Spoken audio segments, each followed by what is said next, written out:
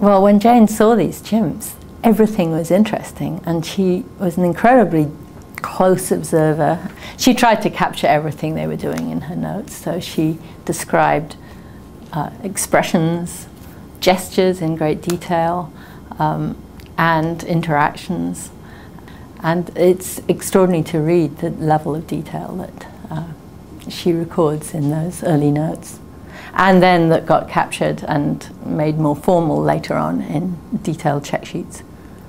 I think Jane really created her own methodology. She was always interested in differences between individuals, so she created what she called character files. So there'd be this description of what all the chimps were doing, but she would then take the observations of particular individuals, put them into that individual's file. So she was always, from the start, interested in individual differences. And that's something which is now a mainstream thing to do, but it certainly wasn't to even talk about personality differences when she was starting to do that. And then these other kinds of more systematic ways of recording data grew very organically from what she was already doing. And so I think it's fair to say that even following one individual and keeping track of it and realizing that it was different from others was something that she pioneered. And since then, other people have applied these kinds of methods and focal observations of individuals to many different species. In the early days, Jane wrote her own notes in English. Then there were assistants like me who wrote in English.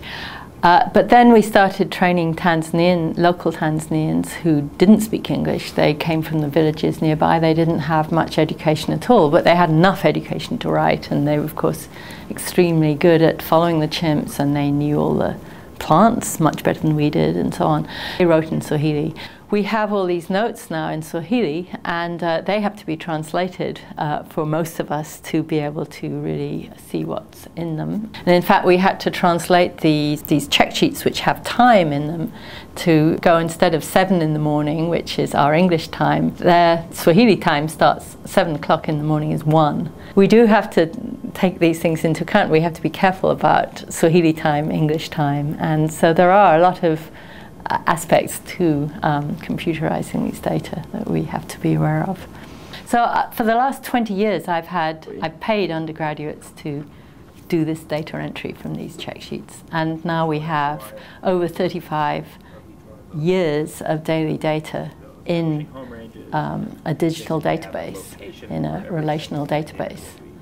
We have either myself or volunteers or independent study students here at Duke will go through and extract these particular pieces of data, and then we have those in separate tables within the database.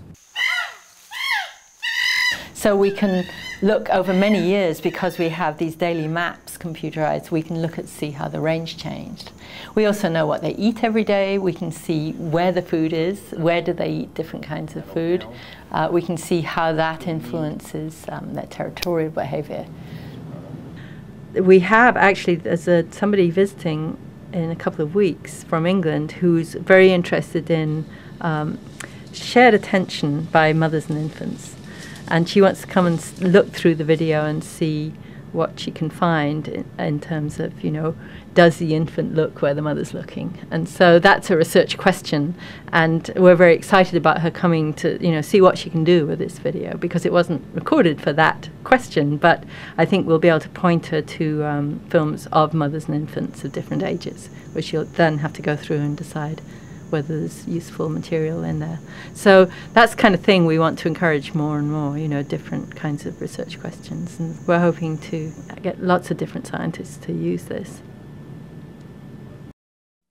Produced by Duke University, online at duke.edu.